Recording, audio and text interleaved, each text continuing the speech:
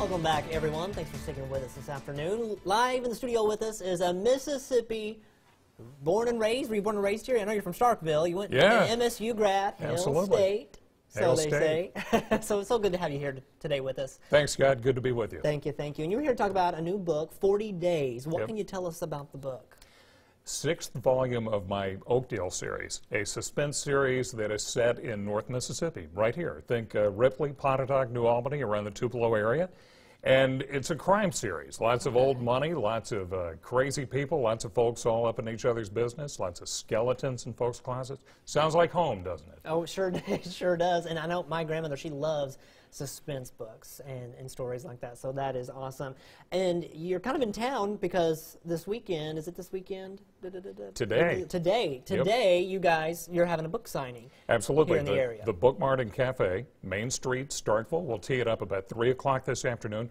40 Days, briefly, is more of a faith-based mystery, and it takes place in 40 days of real time. And not only that, the chapters are in reverse, chapter 40, chapter 39. The last chapter is chapter 1, and then there's an epilogue. And in a nutshell, it's a story of redemption and forgiveness, a man who begins to see clues, numerical clues that only he can see.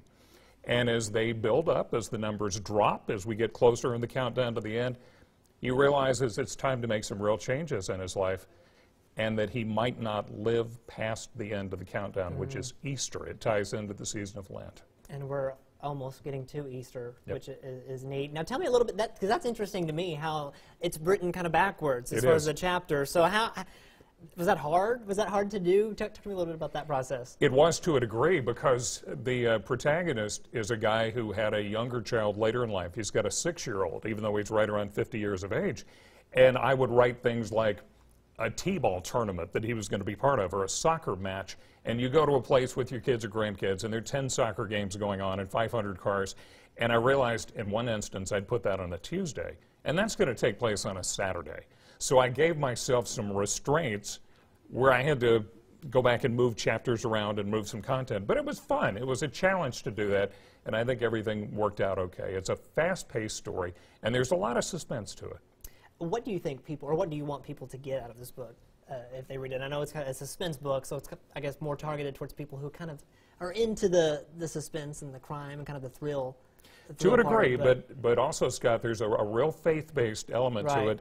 And the protagonist, in the middle of the book, realizes he may not have much time left, and that maybe he needs to go back and make some wrongs right. He needs to go back to some people that he hurt in the past. He has a real need in his mind to do that, and that's what I want folks to take away. It's never too late to make good and take care of people you may have hurt. That's awesome. And you're going to be at the book signing today from 3 to 5 at the Book Mart and Cafe in Starkville. Again, that's downtown Starkville, and it's free, folks. It is. So that's awesome. That's awesome. I'm sure people will be excited to meet you there. The number there on your screen, 662-323-2844. Joe, thank you so much for being with us today. My pleasure, Scott. Good to be with you. All right, coming up.